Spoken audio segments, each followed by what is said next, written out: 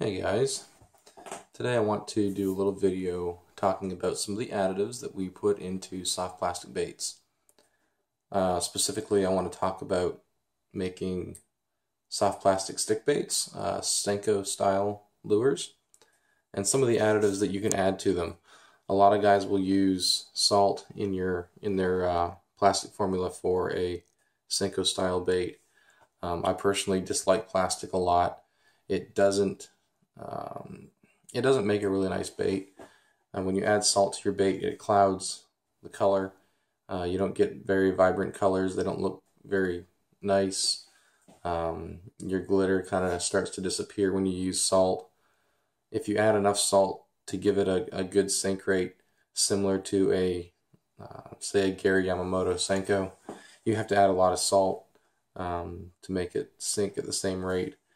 And when you add that much salt, it really hurts the color of the bait. You have to add a lot more colorant to get a bright bait. And then it takes away some of the translucency that I really like in a bait. When you add glitter or flake to your bait, you won't see it as much when you've got salt in the plastic. And so I've got an alternative that I use in my soft plastic stick baits instead of salt. What I use is called glass bead media. They're actually round glass beads. They're very small. It looks a lot like table salt, but one of the benefits to it is, in addition to adding weight to the bait, the plastic will actually bond with it. It's clear, so your colors look better, and you get a stronger bait as a result. You can make a softer bait to get the same amount of strength, and a softer bait's going to have more action.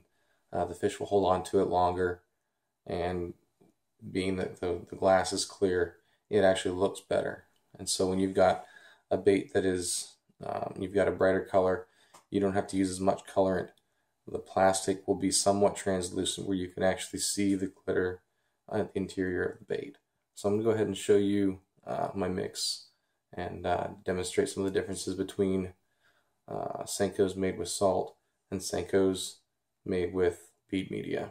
These are some of the additives that you can use in your soft plastic baits. We've got the softener here. Obviously it does what it says. It softens your plastic.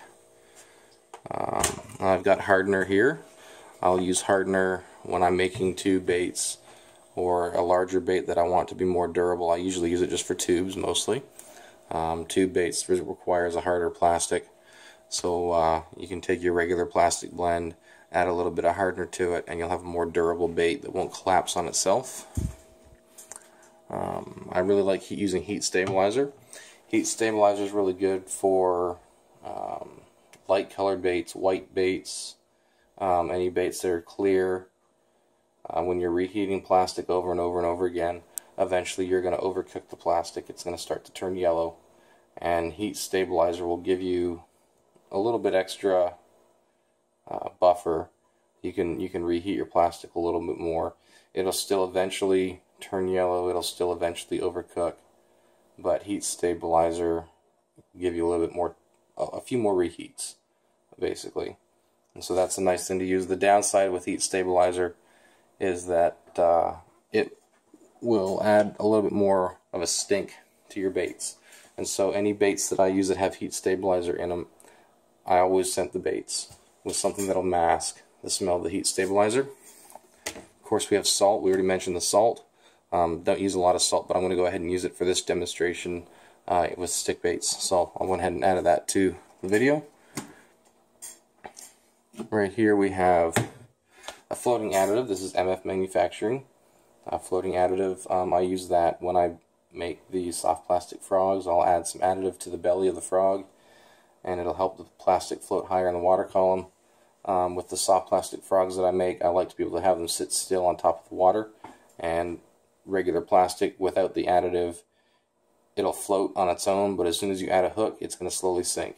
And so adding some floating additive to your plastic blend will allow you to float a hook. And I only use it in the belly because I like to have some color to the actual frog, and being that the floating additive is actually a white powdery substance, it will affect your color of the plastic as well. And so I only use it on the belly, and for my frogs usually I'll do a white belly or maybe a cream colored belly or yellow colored belly, kind of simulating what an actual frog looks like. And so that's okay to use it in the belly because they're light colors anyway. But for the back of the frogs, I'll always do a clear color, maybe a green, something that's a little bit translucent, something that shows some flake. And so the white floating additive in the plastic doesn't look good. It'll still work, but I like them to look good. And then obviously you're going to have your colorant that you add to do whatever you want to. These two cups are, they've got, one cup has salt in it, and the other cup has the glass bead media in it.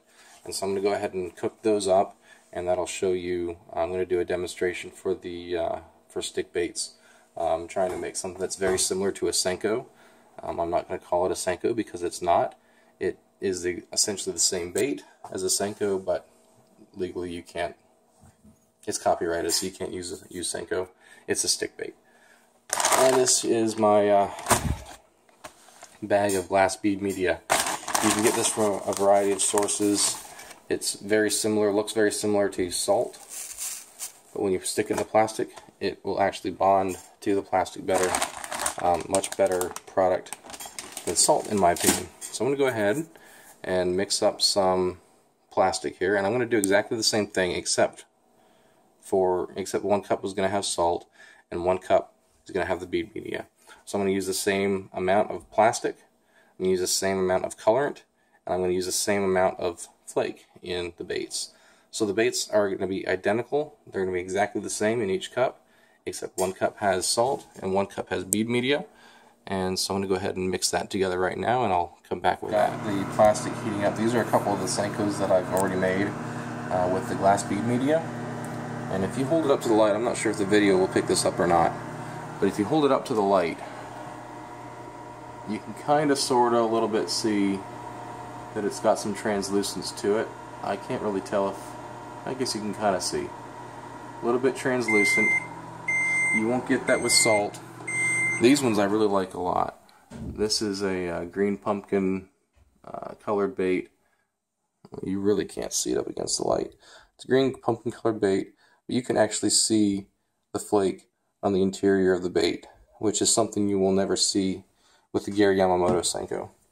I've actually got a pack of real, quote, real Senkos here, so I can show you these. You can't see the interior of the bait. You can only see the flake that's on the outside. And that's because Yamamoto Senkos contain salt. So salt weakens the bait, like I said. The colors will never be as vibrant. You'll never see the flake on the interior of the bait. That's why I don't use salt. With this one, and the video's really not doing it justice, unfortunately. But this is a color I really like a lot. The bass love it. You can really see the flake on the interior of the bait if I can get it to focus. You can really see the flake all the way through it, which you'll never get with a bait that contains salt. Cooked. We've got one cup that has glass bead media and one cup with salt. I'm going to go ahead and mix up the color. This cup is the cup, I believe, that has the salt in it. I won't be able to tell unless the bait shot. I forgot to mark which cup is which. So we're going to put a little bit of flake in both of them. Try to get exactly this amount of flake and color in each container.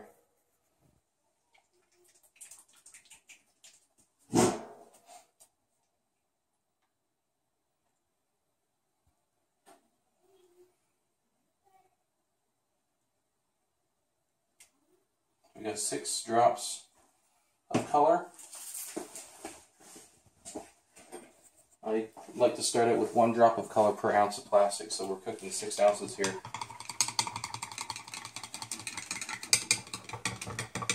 So this is going to be watermelon with red flake.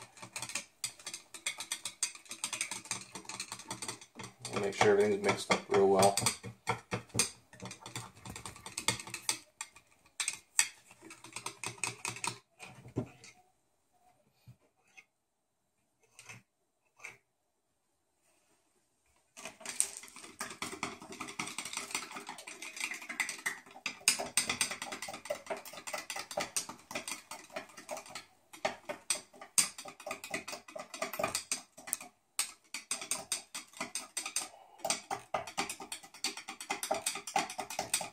And when you've got a salt or a glass additive in your plastic, it's going to want to settle. And so you got to keep it well stirred up before you shoot the baits, so you can get as much of it in your injector as possible.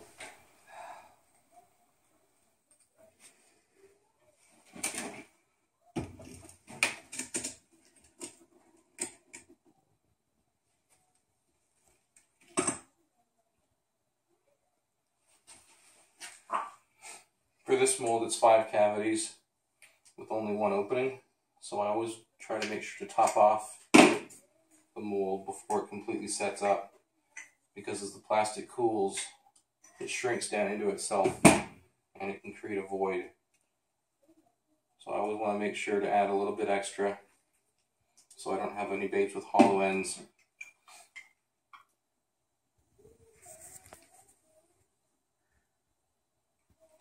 Alright, give that just a second.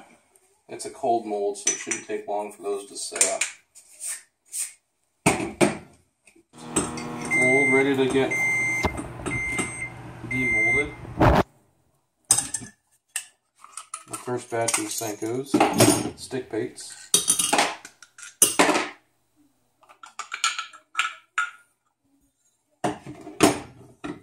Okay, so there are they.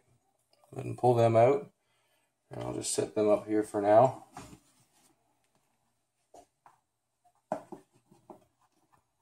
I just stuck the other cup of plastic in the microwave for 20 seconds just to let it melt back again. It was starting to thicken up a little. Again, no gloves. I should be wearing gloves. I'm not wearing gloves. I don't like gloves. But you should wear gloves. Okay, this is ready to go. Get it all stirred up real well again, so that there's no salt settling to the bottom. So everything's well mixed.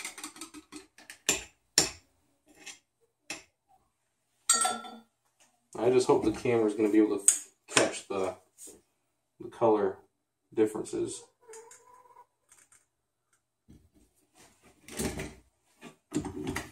Alright, so this is salt being injected.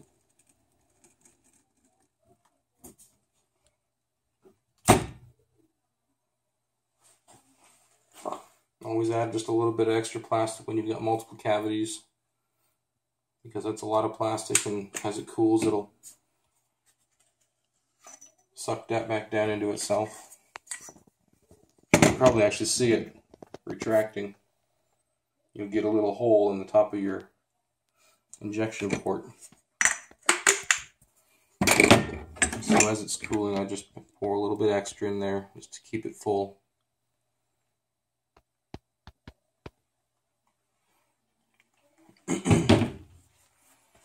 And that'll take just a few minutes. This is the salt mix.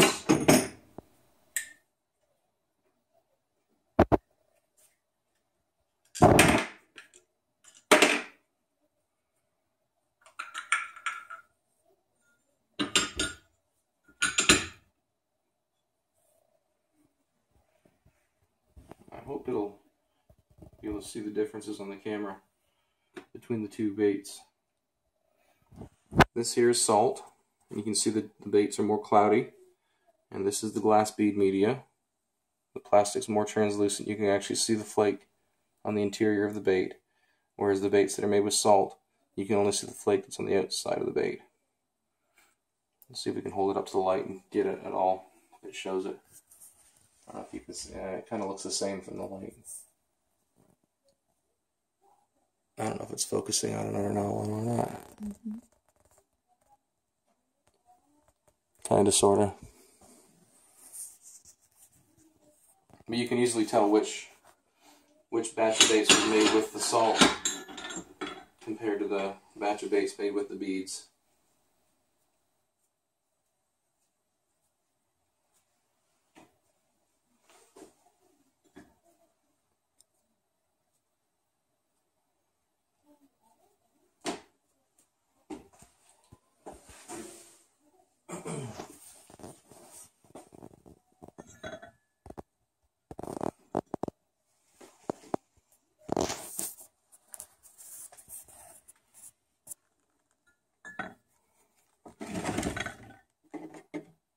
colorant salt, glass. I don't know if the lighting is going to let you see it or not.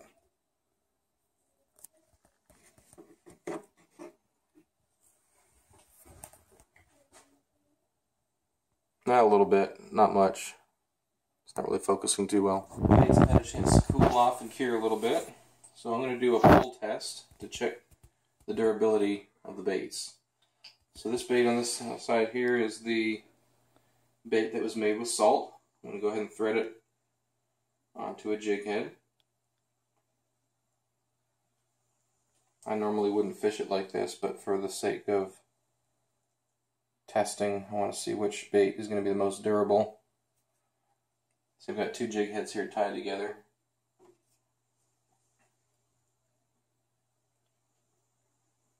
Just thread both on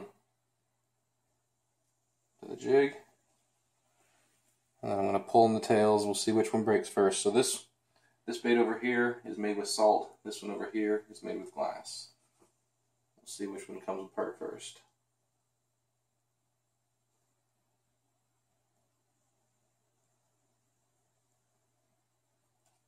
Alright, so the salted bait obviously is the weaker of the two, and the reason for that is that plastic doesn't bond to salt, but it will bond to glass.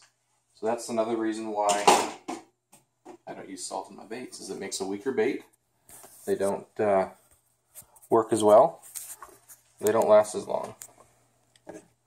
So here's the damage. This phone doesn't focus real well. So just pulled right through there. And this one you can kind of see it stretched it a little bit, but it didn't rip it at all.